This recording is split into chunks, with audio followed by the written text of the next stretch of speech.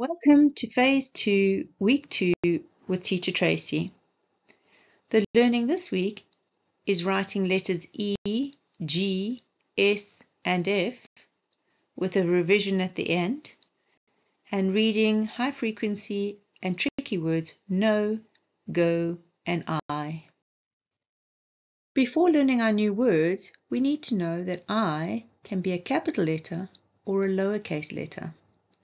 When we talk about ourselves, for example, I like to play, I is a capital. The high frequency and tricky words for this week are no, go, and I. Can you say them? Can you make a sentence with one or more of these words? This week, we're going to continue learning about curly caterpillar letters.